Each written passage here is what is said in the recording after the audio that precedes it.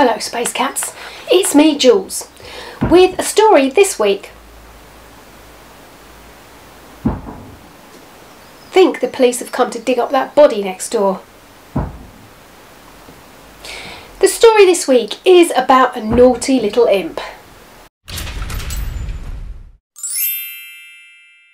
Actually, when you listen to this story, you'll see that this poor young woman was put in a completely impossible situation by 3 different people. You wouldn't get away with that sort of thing these days, at least not without a sound drubbing on social media.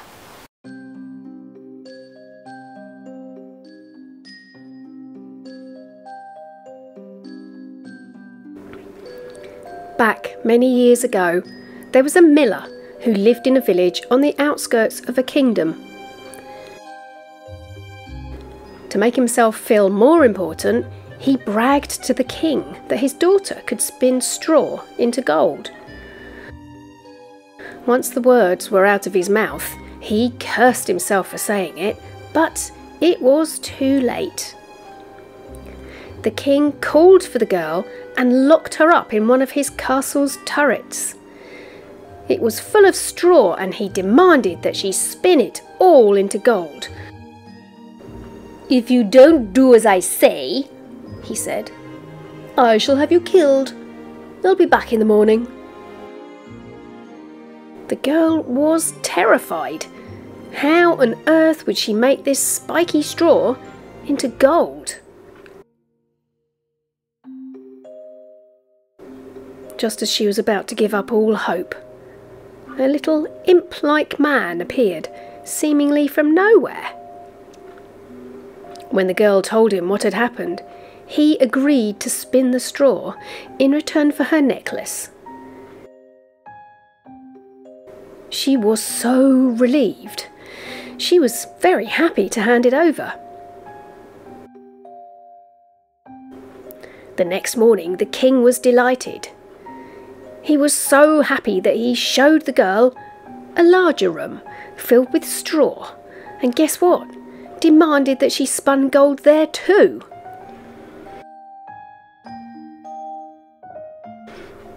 The girl felt very bleak, but the imp appeared again, and he said he'd spin the straw into gold in return for her ring.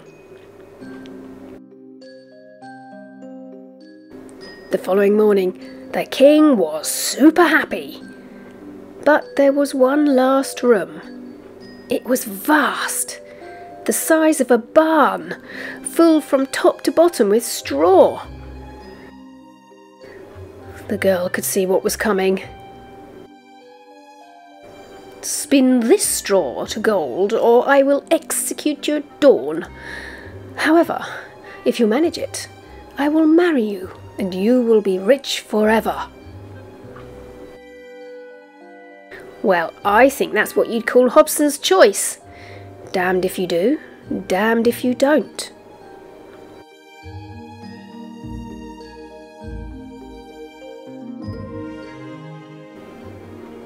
After the king had left, the imp appeared, but the girl had nothing left to barter with. "I have an idea," said the imp. He lived on his own and he was very lonely. He longed for a child of his own. "I will save your life if you give me your firstborn child," he said. Again, the girl felt she had very little choice. She agreed, only wondering if she could survive the next day. The king was delighted with the huge barn full of gold the next morning. True to his word, he married the young woman. Lucky her.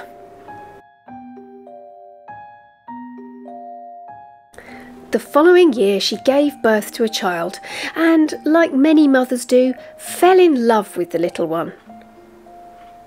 Not long after, the imp returned to claim his payment. The miller's daughter was now a queen and a very rich woman, and she offered him all of her jewels, crowns, gold and castles, but he was not interested. It was the child he wanted. The imp liked a game, so he agreed to give up his claim to the child if she can guess his name within 3 days. So the Queen guessed many names. Robert? Brian? Clive? No, no, no. Alfred?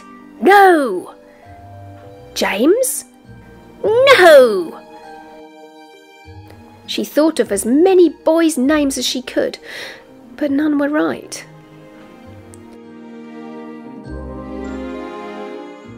On the eve of the 3rd day, she was desperate.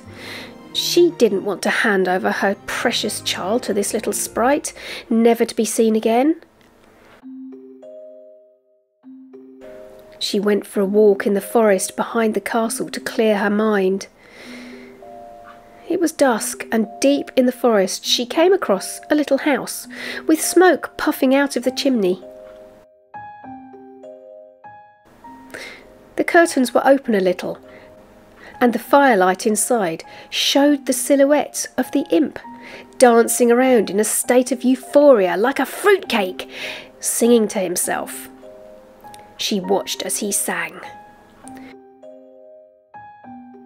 Tonight, tonight, my plans I make. Tomorrow, tomorrow, the baby I take.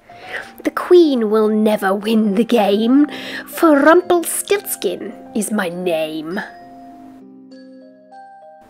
Rumpelstiltskin is my name. Rumpelstiltskin is my name. She repeated it to herself as she scampered back to the castle, making sure she wouldn't forget. The next morning the imp appeared in her chambers in a state of fevered delirium at his excitement. So, he chirped. Is it Oliver? No, he rejoiced. What about Arthur? No, no, no, he responded. Oh, well, there is only one other thing your name could be, said the Queen. Rumpelstiltskin. Rumpelstiltskin's face fell. It must be a trick. No trick, said the Queen. I just couldn't think of anything else. Rumpelstiltskin was furious. He had been outmanoeuvred. There are a few different endings to this story. In one, he loses his temper and runs out angrily, never to return. In another, he stamped his foot into the ground so hard he created a chasm and fell into it. But this is what I think happened. Having had her life dominated by uncaring and inconsiderate people, the Queen sent the imp back off to his home with a flea in his ear. By stealth, she managed to keep the king out of the kingdom on trips to find gold as far and as wide as she could think of. And as for her father, well, she welcomed him into the castle for tea and scones and taught him how to think before he spoke in future.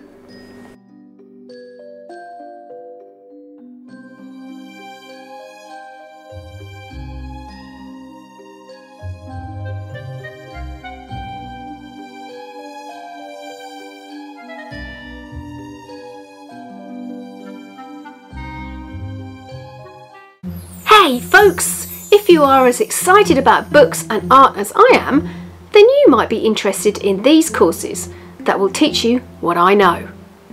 Make a Picture Book Step by Step will help you go about writing, illustrating and publishing your own picture book.